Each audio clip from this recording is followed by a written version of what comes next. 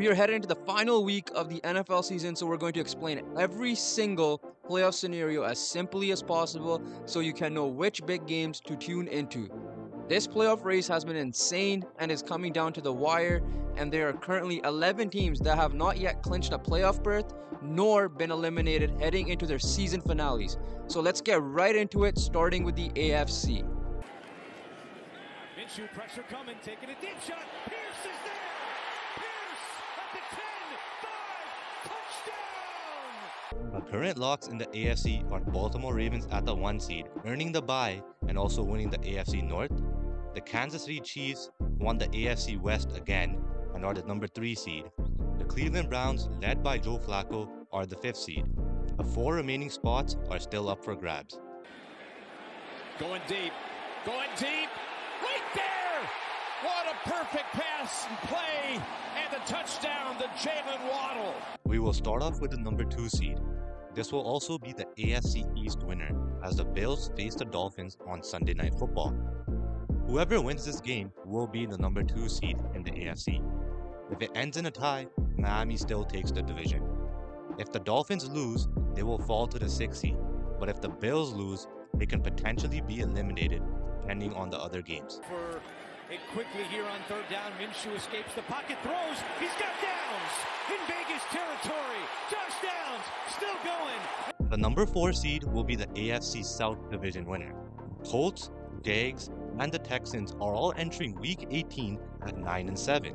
If the Jags win, they will clinch the division due to tiebreakers.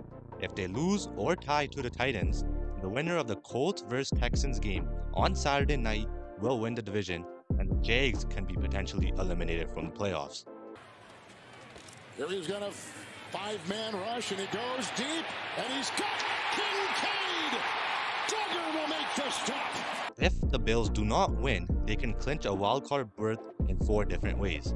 Number 1 is if they tie. Number 2, if Pittsburgh loses or ties.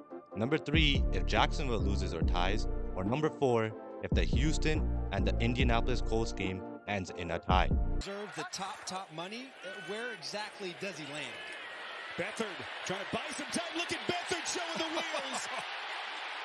If the Jacksonville Jaguars do not win against the Tennessee Titans, they still have 2 ways to clinch a wildcard berth. The first way is if they tie, they will need a Pittsburgh loss or a tie. But if they lose, they need the Steelers to lose, they need Denver to lose or tie, and they need the Houston and Indianapolis game not to end in a tie. I do not understand why the Broncos are involved, but they still find a way to make headlines. Go Broncos country. Let's ride, baby. Indy has 2 ways to clinch.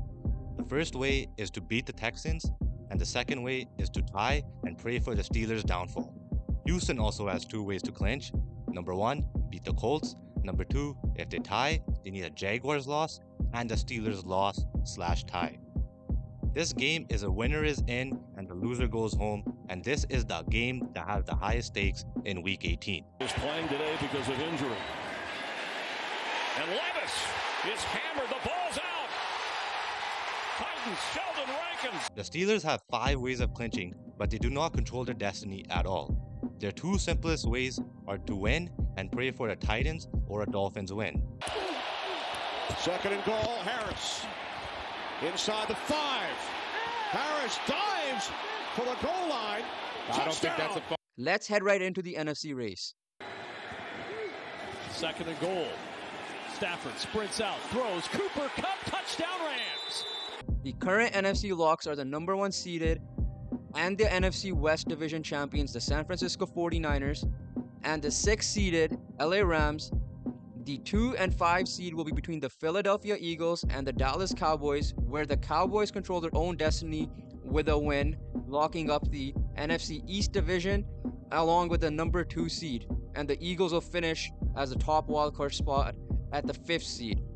The Lions will be your 3rd seed, barring any upsets from the Washington Commanders and the New York Giants, with their first division title in 30 years, claiming the NFC North. This leaves the 4th seed wide open and the 7th seed up for grabs. Starting with the 4th seed, which will go to the NFC South division winner, probably the worst division in football, the Tampa Bay Buccaneers control their destiny, and with a win, they will clinch the division. If the Bucs lose, they will be eliminated from the playoffs, and the New Orleans Saints vs Atlanta Falcons game becomes a winner takes the division game.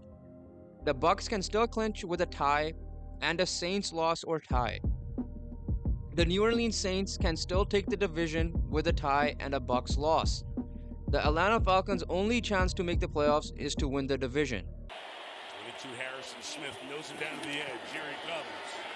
Protected as well, firing in the middle of the field. Touchdown! In the middle, Jaden Reed! The Green Bay Packers control the 7th seed and have 6 ways to clinch, but the simplest way is to just simply control their destiny by beating the Chicago Bears.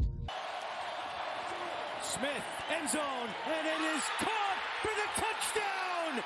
Colby Parkinson! Seattle Seahawks need help to clinch.